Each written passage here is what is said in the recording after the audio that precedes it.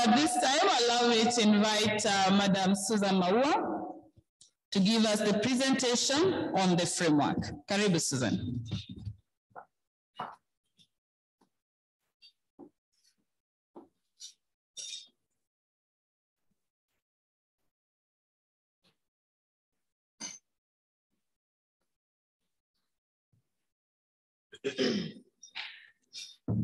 Good morning, everyone. And I would also want to recognize those who are online. Thank you for joining us. That is the advantage that we've had with the COVID, that it's one benefit that came out of it, that we have embraced the online way of doing things. So wherever you are, feel most welcome, and you can use the chat if you have any comments or questions. So I will take you through the framework for community engagement in management of alcohol and drug abuse. And this is informed by, first of all, the goal, the sustainable development goal that we are responding to is 3.5.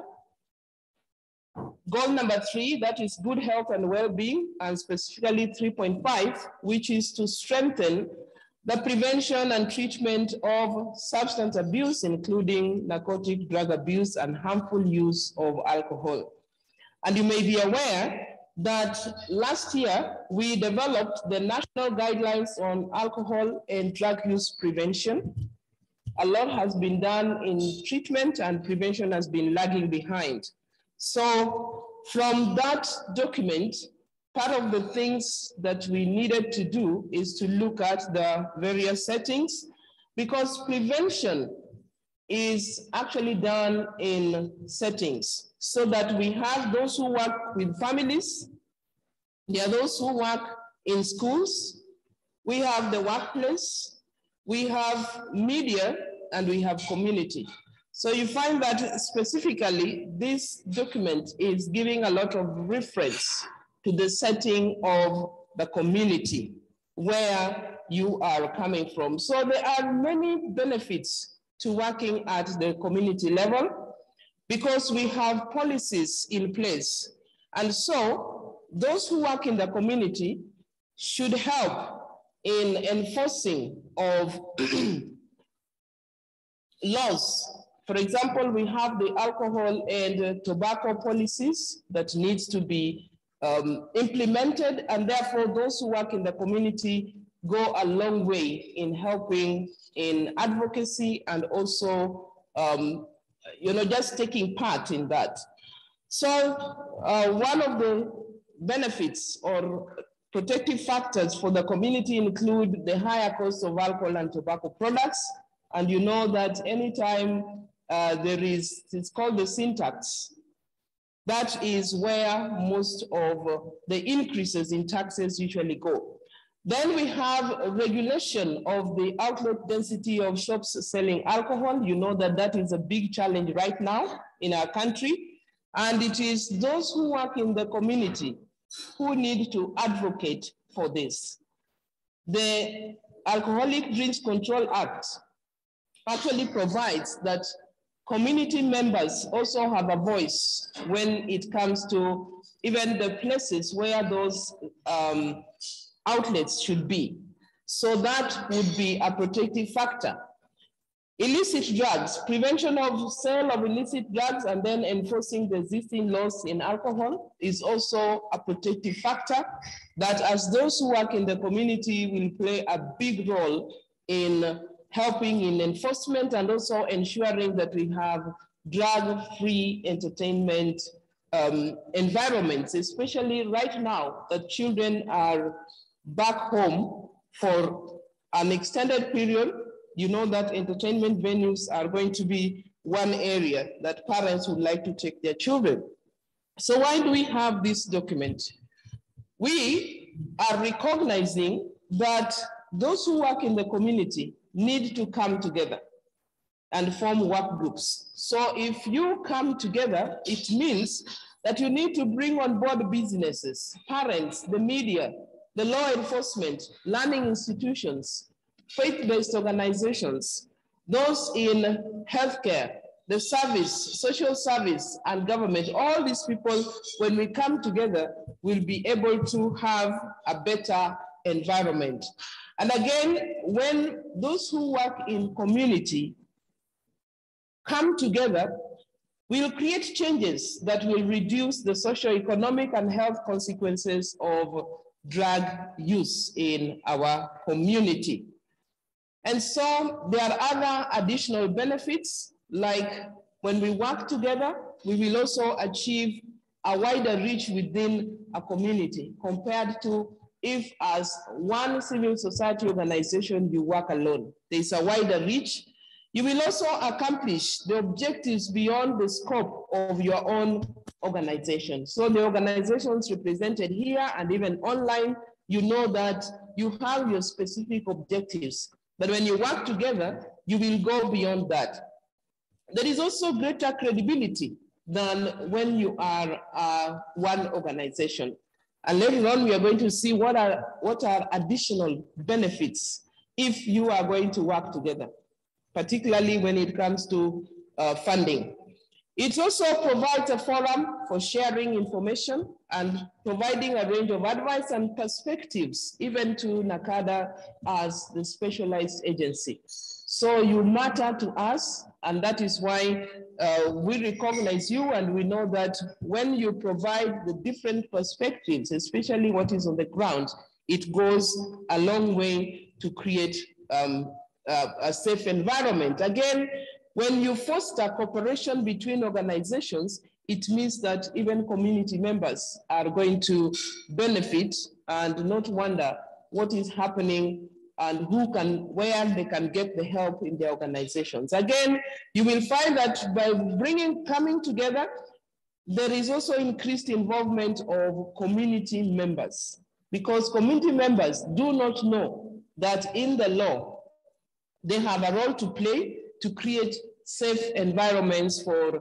children, and also leveraging on available resources and also quality on program delivery. So what is the objective, the goal of this particular document, and also the objectives? One, we want to anchor the initiatives, all those things that we are doing within the community, so that we create safer, healthier, and substance use-free communities across Kenya. It is possible if we come together. And so I know that all of us aim to reduce alcohol and drug use in the community.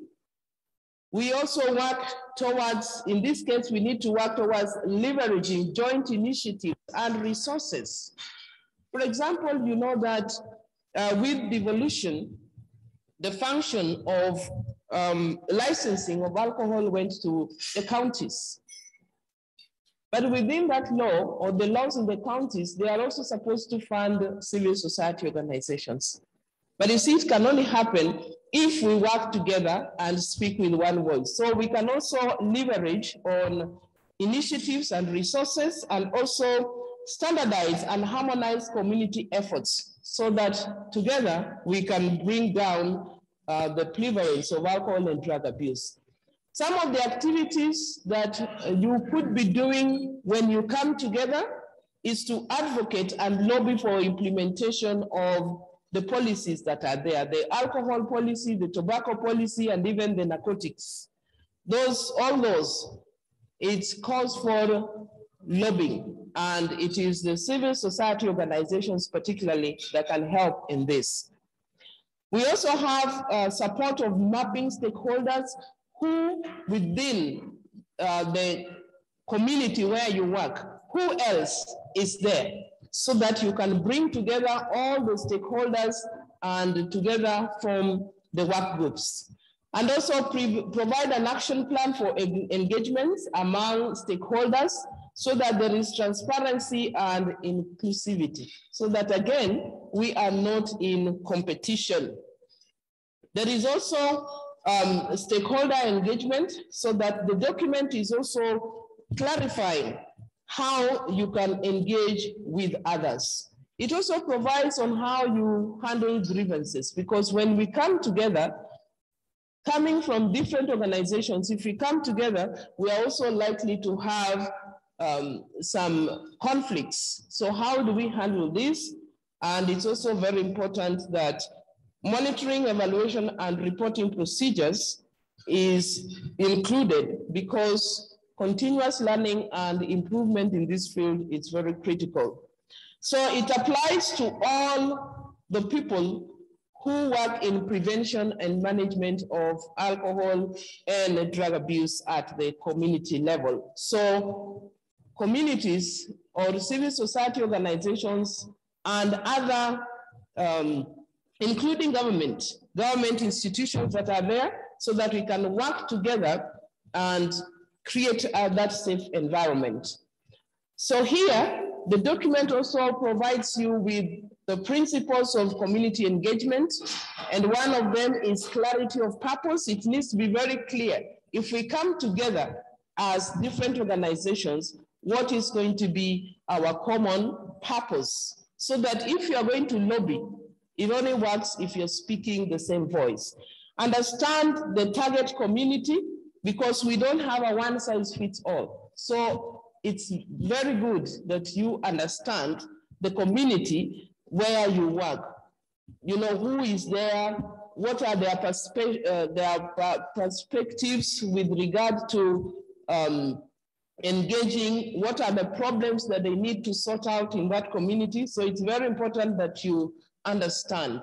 The other is collaboration and partnerships. So we are encouraging this collaboration, because it is very key for our working together in the community. Collective self-determination, we are also recognizing that every community has the power to make decisions. They know what is best for themselves. They may not have an idea how to do it, but they are very clear about it. So trusting that even the community where you work, they know what is best for them, it's very key. And then diversity and inclusion, so that we do not just target certain groups of people, but leave out the others. So that inclusivity is very important. So we are talking about the multicultural awareness, we are talking about the vulnerable populations, those who are marginalized. We also have those ones that are hard to reach, like those who work in the slum areas. You know better, you're the ones who may reach them. We could also have people with drug use. The ones who use drugs, you know, are already hard to reach groups. And therefore, the other principle is resource mobilization. How can we come together so that we can leverage on assets, on networks and capacities, so that we can have collective decision making?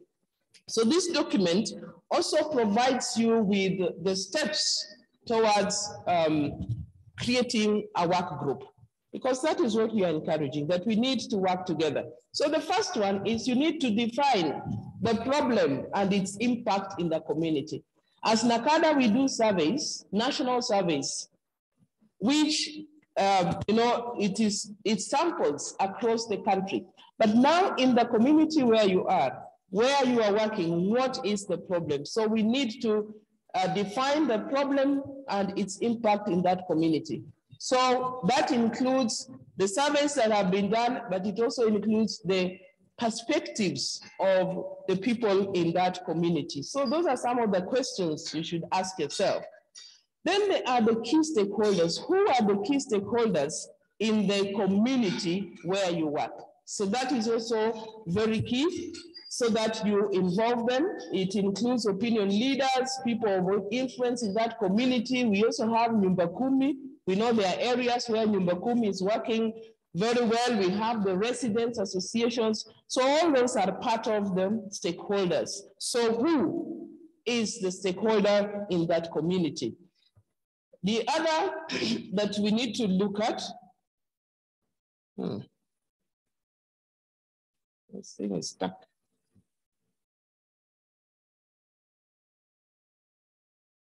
All right, the third one is formation of a steering committee, because if you are coming together, it means it becomes important that you have a committee that is going to steer the process. So identifying organizations within your setting or within the community where you work, and when you look at the document, you'll see the definition of community. So that then, it's a very broad term, but it helps you identify whether it is within a region or it is in a sub-county or in a ward. All those are going to be different levels of community. So which organizations are already working there? And how can you come together so that you end up with a community, a committee that can drive the process? So once you have this, the next thing is to divide and set preliminary objectives and activities for the work group. What do you want to do jointly as a community? So the other is to have the work group, and because we have regional offices, when it comes to creating the work groups, then it means that we'll work collaboratively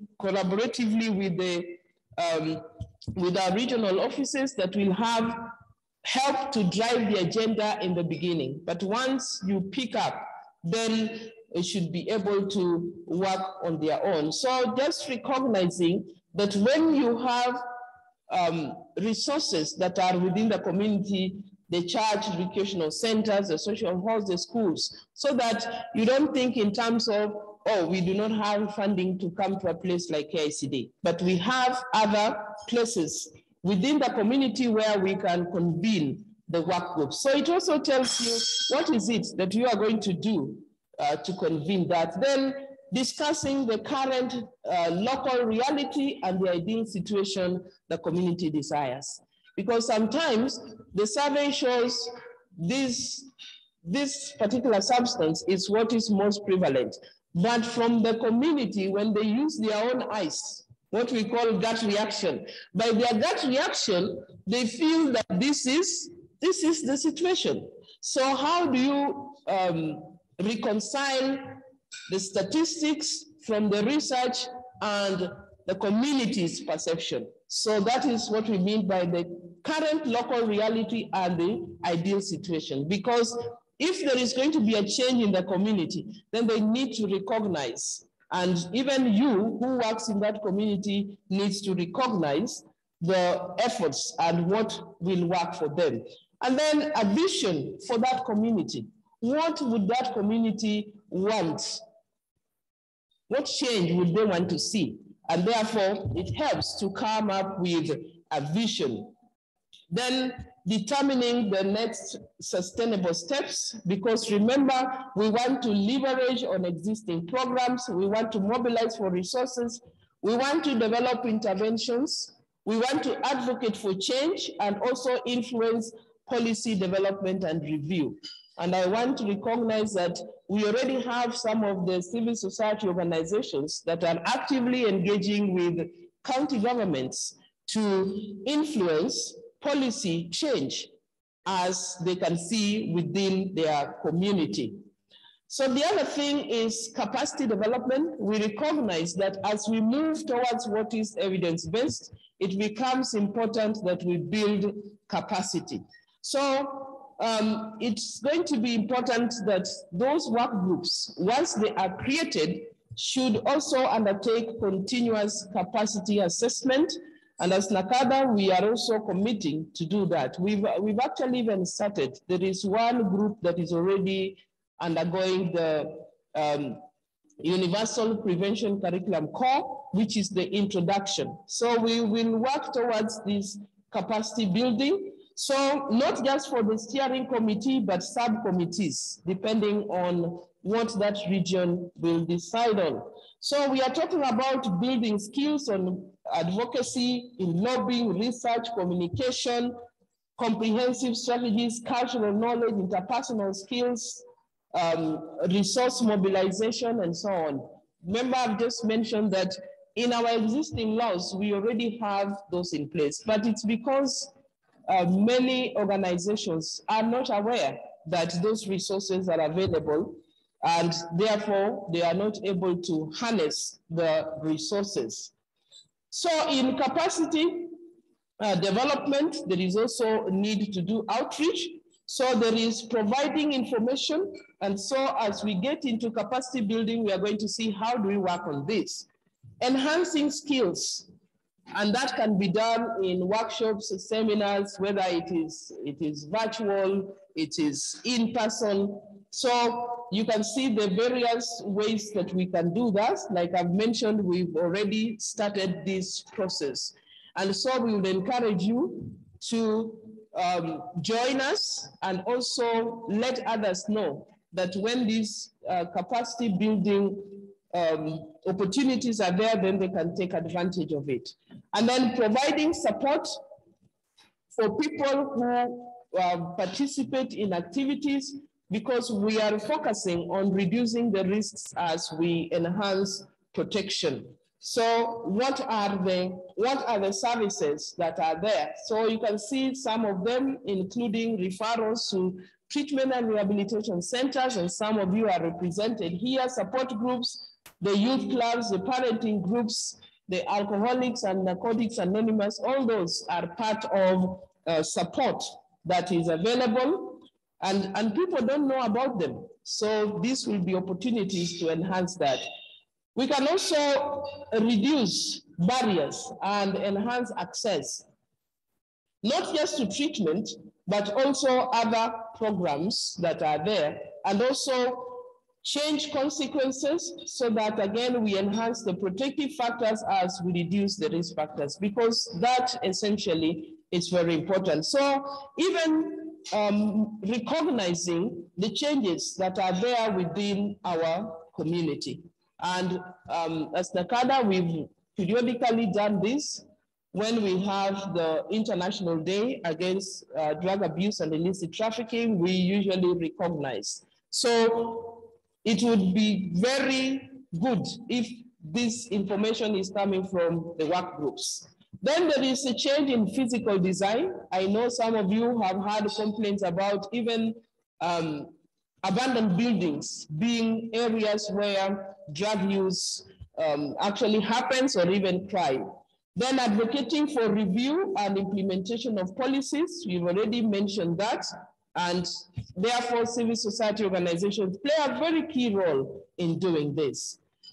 Now, lastly, we are talking about ethical considerations. The document also tells you about even in prevention, you can do harm. And therefore, because we are talking about prevention and management, then we need to recognize there could be conflict of interest, because you shall not incorporate members who in any way have vested interests in alcohol and drug use.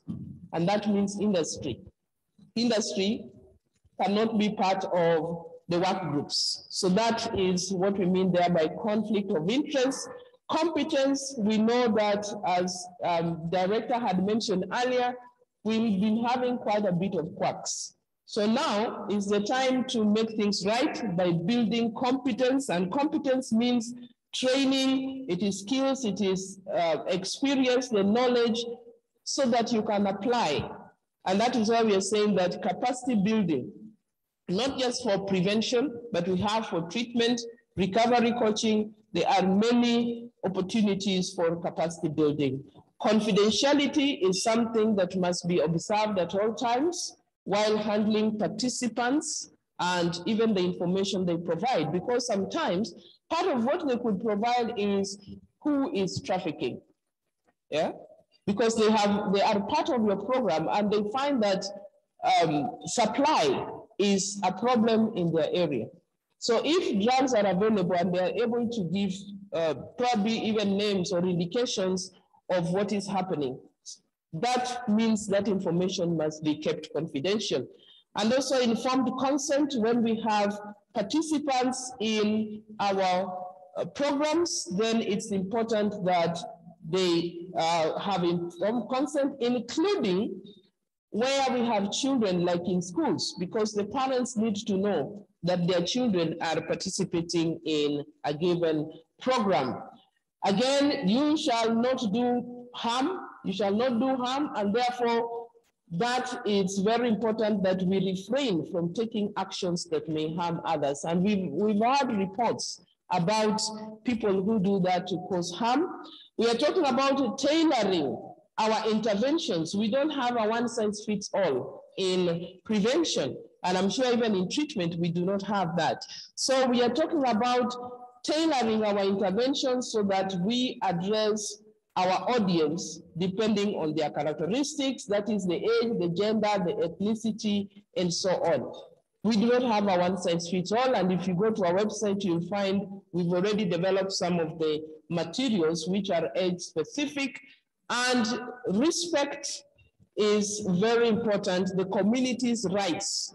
Even with the cultural context, sometimes the things that we still hold dearly may be in conflict. So how do we respect the rights of the community, autonomy, and even dignity? And it is very important that we provide truthful information about what we are doing so that we avoid misleading or misrepresenting ourselves as work groups and as people who work in communities.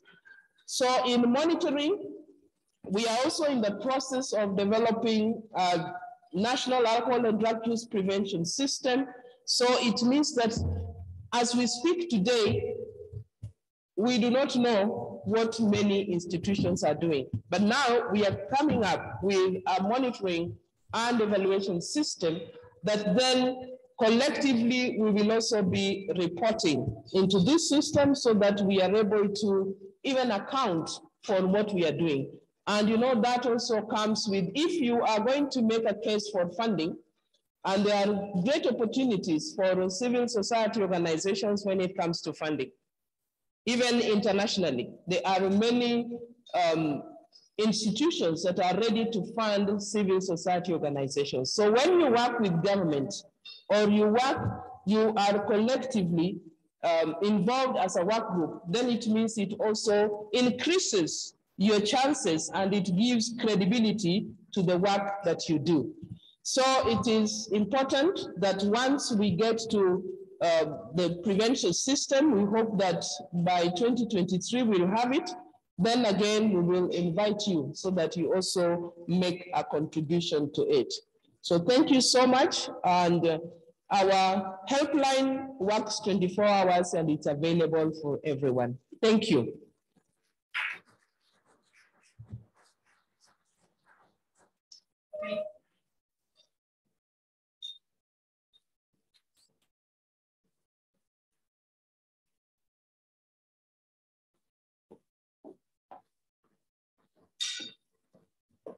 Thank you so much, Susan, for taking us through the highlights of the framework. To the ones who just joined us, feel welcome. I hope you have greeted the person next to you. So allow me to recognize the institutions that are represented here. So when I call an institution, kindly just wave at us so that if you want to network with you later, we can reach out to you. So we have ISAP Kenya. ISAP Kenya. Karibuni sana. We have Slum Child Foundation. Thank you. Thank you. We have SAPTA. Okay, thank you. We have Evangelical Alliance of Kenya. Karibuni sana. We have Non-Communicable Diseases Alliance of Kenya. Karibu sana. We have Ministry of Education, that is basic education. Karibu. We have Kenya Alliance of Residents Association. Karibu sana from Kara. We have Blue Cross Kisumu. Karibu, all the way from the left side, Karibu sana. We have Renaissance Kisumu. Karibu sana. We have Kadke represented, Karibu sana. And we have SCAD. Nimesikia wameingia, karibuni sana. Thank you so much, members. Now, at this point, allow me to invite one of our stakeholders to give us remarks on behalf of the CSOs and other stakeholders. So allow me to invite Professor Catherine Gishuga, who is the president of Kenya Counselors and Psychologists Association. Welcome, Your Excellency.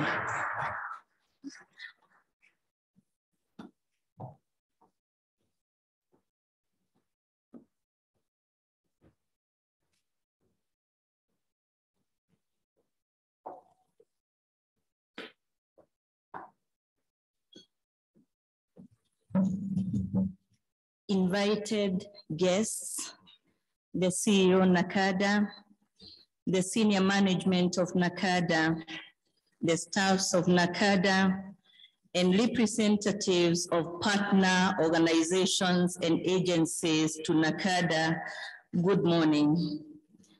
The launch of this framework, that is the framework for community engagement in the management of alcohol and drug abuse, is indeed a milestone for the civil society organizations and for NACADA as the regulator, the coordinator and facilitator of the efforts to deal with demand reduction.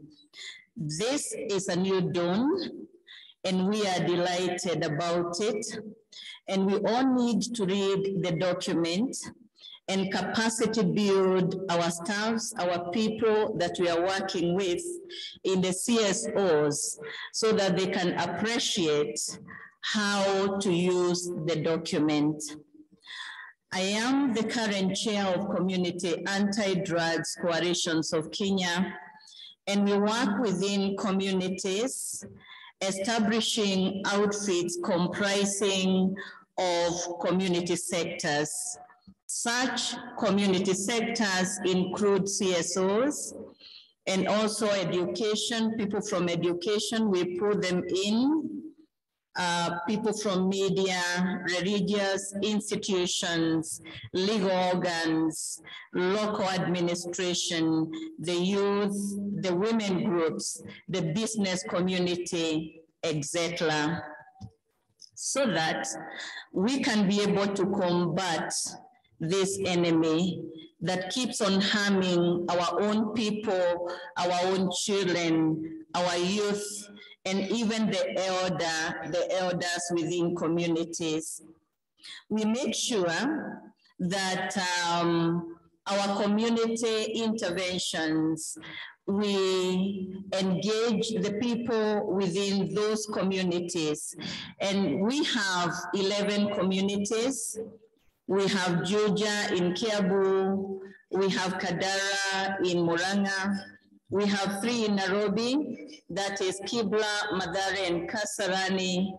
We have Kajiado in Kajiado, and we have Maridi in Kilifi, and we have 2 in Mombasa, that is Likoni and Vita, and 2 in Kware, that is Musabweni and Matuga. And we are happy because of the work that we've been able to do this farm, and we utilize comprehensive strategies to carry out our work. And also we utilize SAMHSA's framework in interventions which entail community assessment. We do community assessment that, like it is detailed in the framework. We also do the planning and prioritization. We do the implementation, but we also make sure that we are respecting the cultures of the people that we are working with. And at the same time, we ensure sustainability. We focus on drugs used in a particular locality, just like Susan has said, that the drugs that are used all over the country may not be the same ones that are being used in a particular community, a particular locality. And that is the reason as to why assessment is very critical. We look at issues of access and availability within a community, and also the risk factors and local conditions which are drivers of the problem. But we also make sure that the interventions are comprehensive, they are quite a wide range, so that they can be able to impact on the community. We didn't have a government structure to anchor on, and hence we are excited at having a framework which informs us on how to pool resources together and synergy to have more assured results, whether it is singularly or even collectively as organizations. I am also the chairperson, as Director has said, of Kenya Counseling and Psychologists Association. And our affiliate institutions are going to benefit from the framework to enhance the partnerships and pooling of resources to fight against a common threat to health, economy, family life, education, society, institutions, and also our progress. As such, this framework is going to inform on working structures and processes and also outputs. We as Kenya Counseling and Psychological Associations are going to seek a more formalized engagement with NACADA to ensure our counselors and psychologists that work in communities, whether they are working singularly or they are working within organizations or agencies, that they are going to be working using the policies and also the guidelines and also the curricula that is developed internationally, so that we can be able to do that which is standardized at the international level and also at national level. I want to thank you, all of you, for taking your time and interest so that you can come for us to be able to launch this particular document that is giving us a framework on how we are going to be engaging with each other in combating drug abuse within our community. This is a very important resource that all of us need to take. But just like I said, we have so many policies and guidelines that are developed. And unless we take our people through to understand how they can be able to utilize those policies and those guidelines and those standards, then they can remain in the shelves without being utilized. So we pray that you're going to do that so that we can utilize this particular resource. So I really appreciate the invite and also the resource that we are going to be using as CADCare and also institutions and organizations at the Kenya Counseling and Psychological Association. Thank you.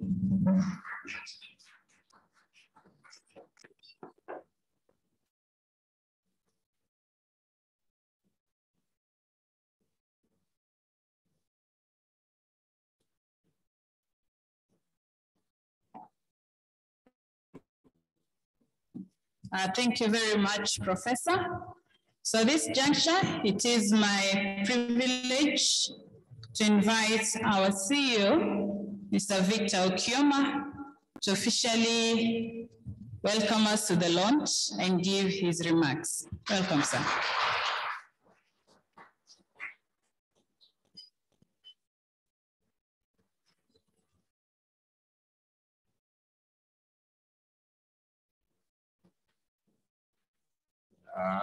Thank you very much, Daktari.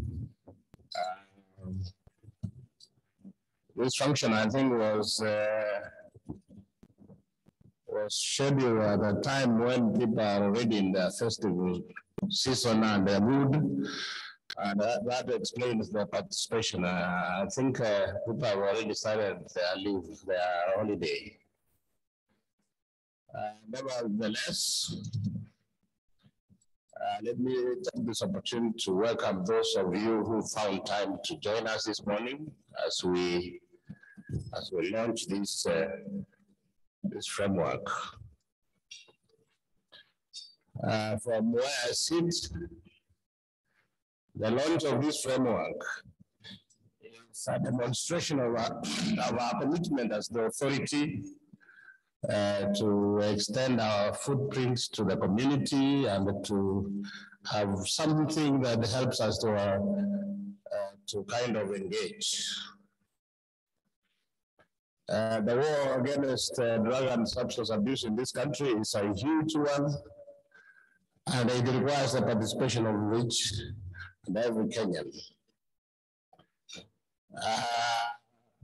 And therefore, to be able to have a formula for engaging the communities that we wish to engage, I think this document will go a long way in guiding us on how we need to engage and how we need to work together with those, many of you who are here, represented in the communities, and therefore we really need to look for a way of working more closely because of these guidelines. I know that like Prof has, through Cabinet, they have already gone ahead of us by creating these structures within the community. But we need to build on that. She has actually mentioned where they already have established coalitions. And I must be honest about it. They have a working structure within the community, where the community is given an opportunity to discuss their own problems, where the community is allowed to come up with ideas on how to address their own drug-related issues. And to me, this is building on the effort of some of you who are already here. And going forward, I want to advise that we go back. You know, sometimes ago we did a mapping of all the stakeholders in this space. And we have a book that tells details who is who out there on the ground. And therefore this framework needs to first of all tap to those organizations that we had already identified through another process, so that we are able to put them on board as those work groups, because they are already existing. They are either church-based, they are either NGOs or faith-based or community-based organizations. They are already having some structure. So let us look into those community structures, and we can redefine them as our work groups, and then agree on how we can work together closely in order to realize the objectives of this framework. And I want to commit myself that we will, as an authority, put in some money to try and capacity build some of those organizations that we will have identified as being active and being focused on the issues around drug and substance abuse in the country. Finally, I just want to indicate to you that from the authority, and the representative of the chair is here, will talk about it. We are very deliberate on our engaging the community, because we have already the blessings from the board that we need to engage in partnerships. We need to engage in work groups. We need to engage in the organizations that are already within the community, so that we can be able to put our footprint across the country. Otherwise, on our own, we cannot make it, and we realize that we can only achieve our feasibility can only be achieved within the community by working through this framework and by identifying as many of those organizations that are operating within the community so that they are part of our infrastructure for the fight against drug and substance abuse in the country. That's the only way out, and I don't see any other way. I think lastly, let me wish you a Merry Christmas and a blessed New Year. Thank you very much. I'm instructed that I now should invite the representative of the chair, who is Dr. Ogola, to come and address us. Dr. Ogola is a very active member of our board, and more importantly, he comes from the faith-based space. So he has a lot of insights around these issues. Thank you very much. Welcome. Thank you, CEO. Good morning. As been mentioned, my name is Dr. George Ogallo. I am a member of the NACADA board. It's a great pleasure to be here. And first, let me say, as CEO, all the partners and stakeholders that are here, the NACADA staff, it's great that we are here this morning for this very important occasion. I think our being here first is a demonstration of an acknowledgement of the problem that we are dealing with. The alcohol and drug-related problems are not issues of statistics. They are not numbers on paper. This is an issue that we are all having an experience around in our families, in our communities, and we can see it in our nation in different ways. And to a great extent, we share the suffering occasioned by the problem that we are dealing with. It's my great pleasure on behalf of the board chair to be able to be part of this launch and to represent her and the rest of the board. As the CEO has said, we are being intentional, extremely intentional about partnership, acknowledging that the issue of drugs and alcohol abuse is so much entrenched in the society that actually a number of people have given up and they say, let's just live with it. We have taken it as one of those things and said life happens, and then we continue with other things. This issue of this problem is very much a global problem. The UN addresses itself to the challenge, and in the General Assembly session 2016 recommended that promotion of the well-being of society as a whole through elaboration of effective scientific evidence-based prevention strategies centered on and tailored to the needs of individuals, families, and communities as part of comprehensive and balanced national drug policies on an undiscriminatory basis, be part of it. Now, there is an appreciation that different stakeholders should be involved in the development of prevention programs aimed at raising public awareness of the dangers and risks associated with drug abuse. And this stakeholding is limited to people who are involved in different spaces, including policymakers. There's need for law enforcement, and therefore the authorities around that. There's need for advocacy, and therefore calling on civil society to be part of it. There's need for individuals, even the ones that have recovered, to be part of it. The private sector indeed needs to be part of it.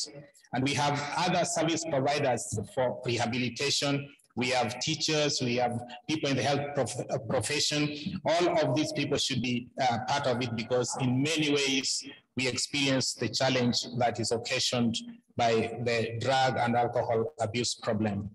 And therefore, this is one of the singular issues that requires every sector. It needs every hand on deck by all of us as stakeholders. And I would say even as parents and brothers and sisters who care and mean well for the society. And so as we launch this framework, allow me to even appreciate you further that you are seated here. Not that some of you are beginning, but actually you are continuing. And so our coming together and engaging in launching this framework is part of strengthening what is already going. So really, I really want to, on behalf of the board, to appreciate what you're already doing.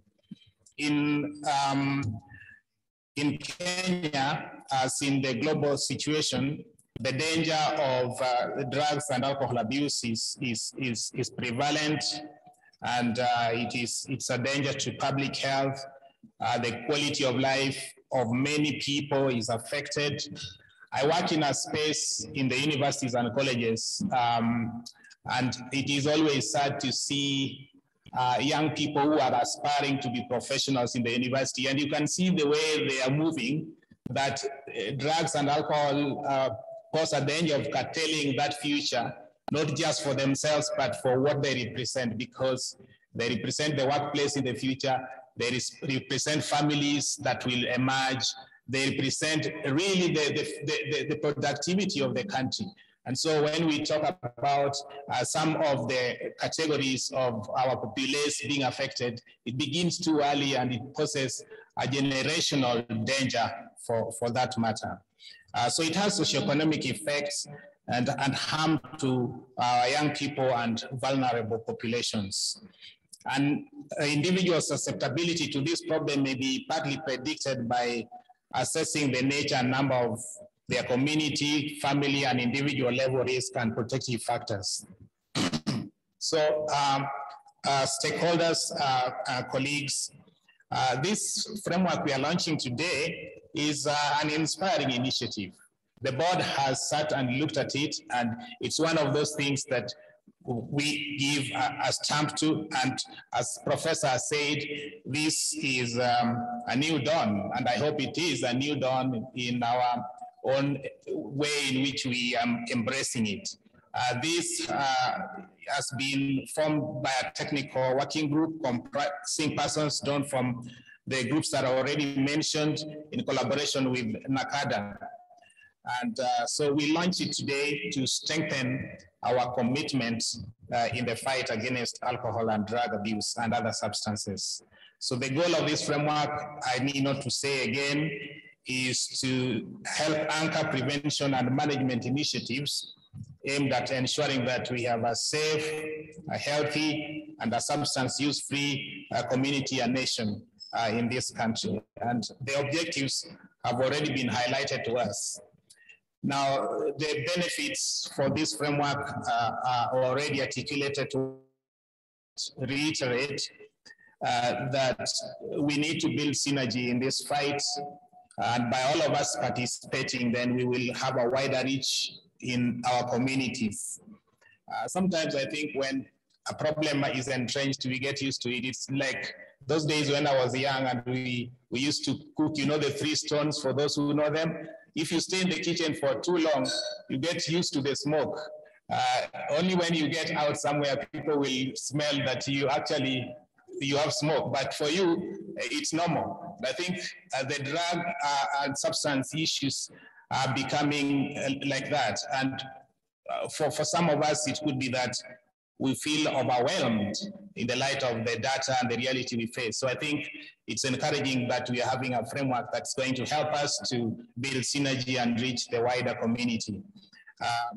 So we shouldn't feel overwhelmed and throw in the towel. And this is what the framework is providing for us, including to be able to share information and give advice and perspective, even to NACADA, because this is not a NACADA issue as we have already intimated.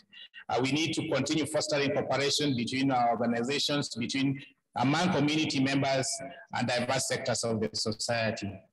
So this framework offers not just an idea, but also practical ways. This has been highlighted, and as you go through it, you will notice that it gives us some practical steps to help us begin to engage. Because I think sometimes problems and issues can be so overwhelming that you wonder, where do I begin from? And I think this framework provides something to hold on and become creative about. And we are grateful that that's happening. It provides us an idea on how we can form groups and how we can ensure that the community is as involved as possible. And so we are glad about that. So let me make my conclude by saying that following this great achievement, the work has just begun. You can tell the work has just begun because the problem is huge and visible. It's upon us all who implement interventions in the community to work together for a common purpose and ensure the effective implementation of the framework. And so, on behalf of the board,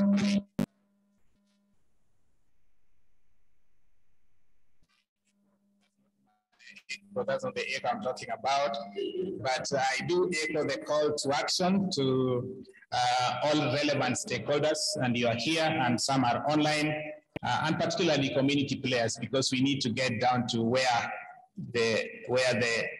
not only the problem is, but where we see its effect, consequences even more.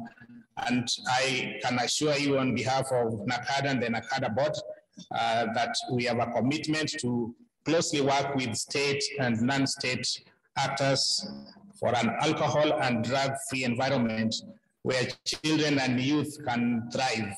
And I should add, where all of us can thrive, because we are all made in the image of God. We need to live lives of dignity from when you are young to the end of your life. So we have a commitment to this.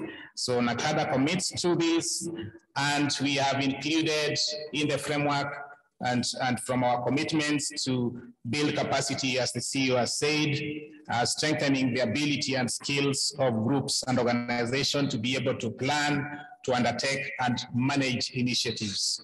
So I want to once again thank you very much.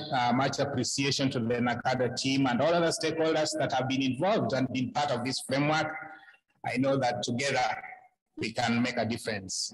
I do pray that you will find this framework inspiring, useful to the commitments, so that we can be creative, committed, and create a safe, a healthy, a productive, and a sober nation. The Lord bless you, and thank you.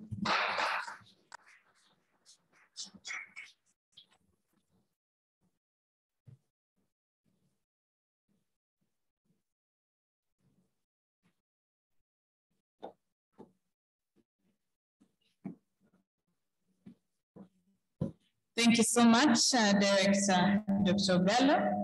Now, before we launch, now the ones who are helping us kindly start preparing. Allow me to recognize the members of the partners who are online. We have Borotet Community Initiative, Yolita Youth, Zawena Treatment Center, EMC Youth Empowerment Initiative, Lifetime Wellness Center, Smart Key CBO, Bomu Hospital, Reach of Political Parties, Tiati Youth Development Association, Renaissance Treatment and Rehabilitation Center, Strengthening Community Partnerships and Employment, that is SCOPE, Tinada Youth Organization, Sobon Serenity Center, Anrid Kamude Counseling Services, SAGE in Kenya, and other. Kindly let's appreciate them with a clap. Ladies and gentlemen, it is now my pleasure to invite our board director, our CEO, the two lady presidents in the room, and our manager. Kindly come and join us as we launch the framework. Karibuni. And any of the partners who are near, you can come closer.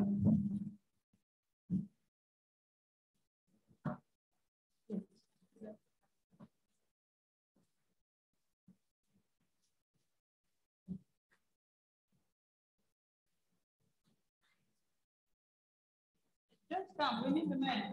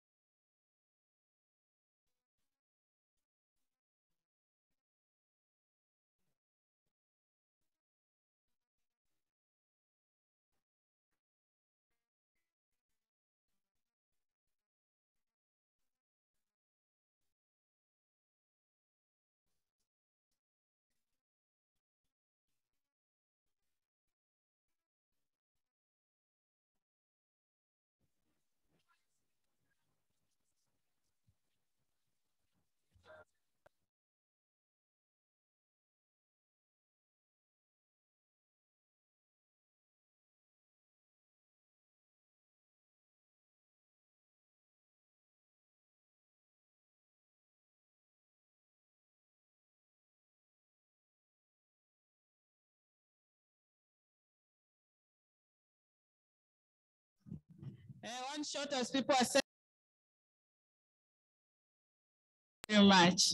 Now allow me to invite for the vote of thanks, Dr. Pamela Kaithura, who is the president of ISAP Kenya, to give us the vote of thanks. Karibu Daktari.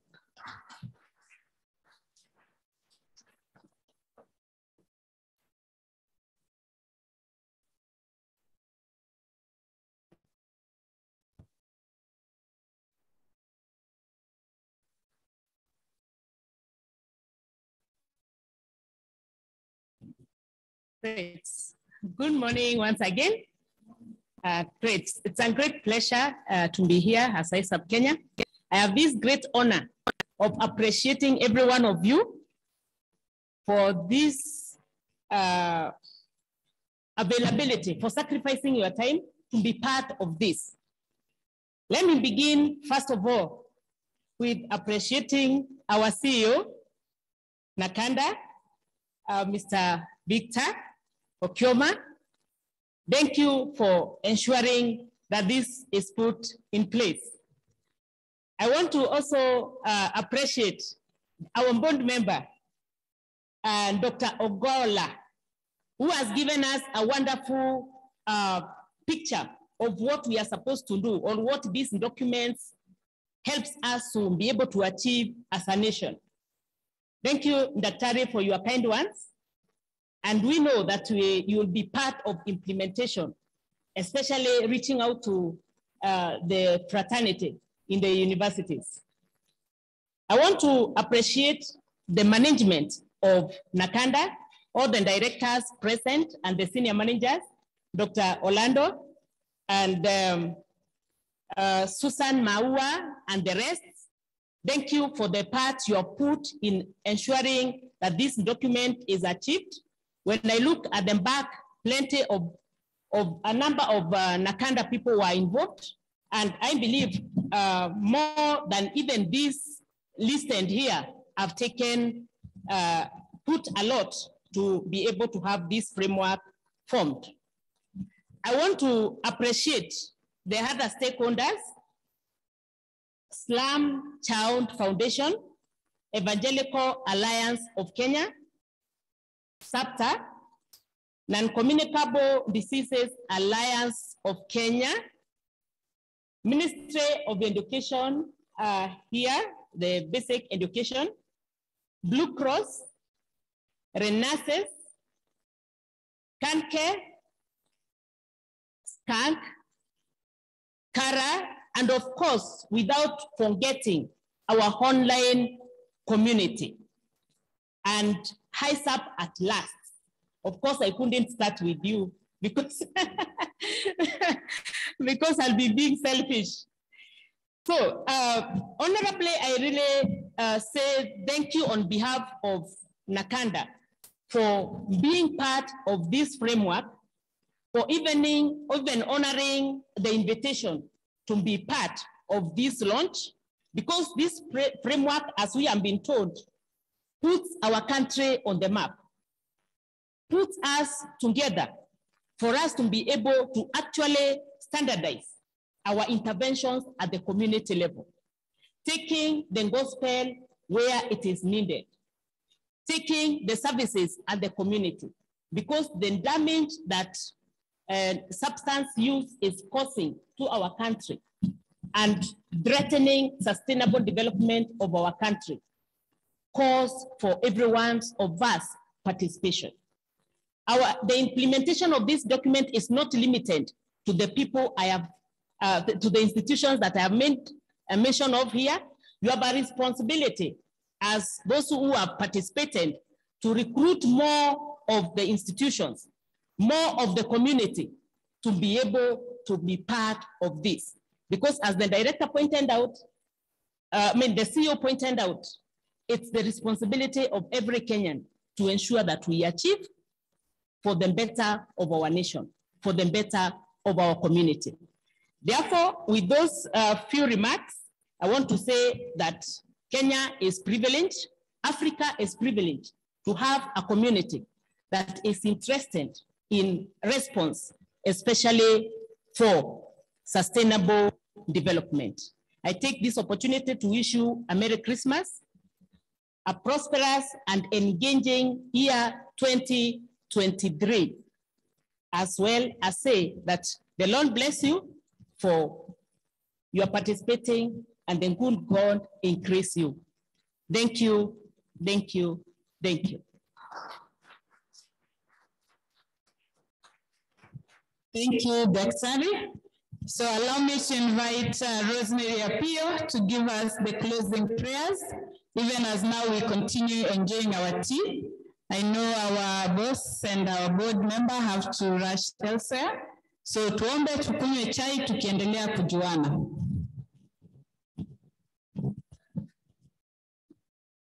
Good morning, ladies and gentlemen. It's unfortunate that I have a pastor, my pastor, in the room, and I don't feel free to pray when he's here. Kindly close the pressure, the activity for us. He's my pastor in church. Amen. We will pray. Father, we thank you because indeed you're a good God. Thank you for the journey that you have allowed us to even take together as different partners, not even as a team. I thank you for all the people who were able to make it for this meeting this particular morning. Thank you for the others that were invited but are not here. I pray that everything that we have brainstormed and deliberated on together, that each and every one of us will find space to do that which is required of us, oh God, that we will see that godly success that we intend us to have. I thank you for the Nakada team, and thank you for all the partners that are here. Bless us as we move, Lord, even to finish the last lap of the year. And we thank you, Lord, for an engaging 2023. Bless us all, we pray in Jesus' name. Amen.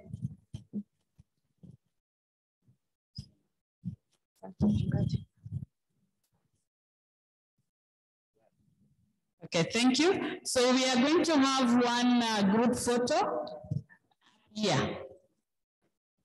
So if all of us can kindly come to the podium so that we have our group photo. Thank you.